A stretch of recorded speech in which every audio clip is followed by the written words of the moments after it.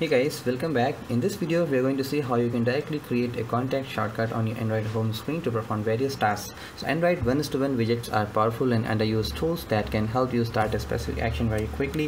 One example is the ability to add a contact directly to your home screen. Android gives you three options: a widget that launches that individual contact card, a direct dial, or a text message. So touch and hold the home screen and select the widgets like here.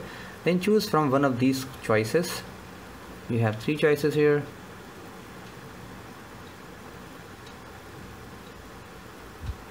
It's a contact 1:1, dialer dial 1:1, and direct message 1:1. So we select the first one here and it comes to your home screen. Then it will ask for the which contact you want to assign. You can simply select any name of your personal choice and you can have directly here. Now if you click here, it will directly open all the context detail that you want. Now click again on the widgets, select the second direct dial, come here. It will ask for the specific number. In case your contact has more than one number, it will ask you to select a specific number. So I've just taken one of the number here. Now if you select again, go to the widgets, select the third direct message shortcut, place in the home screen.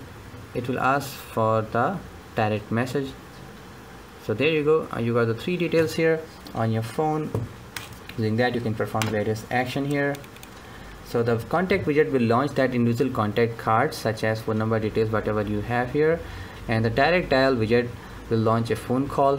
Let me click here and this is the number is here. I'm going to get a call on that phone number, you can see.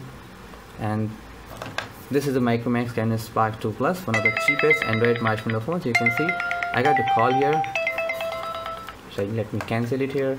Now if you just send a direct message here, it will open here. You can send hi.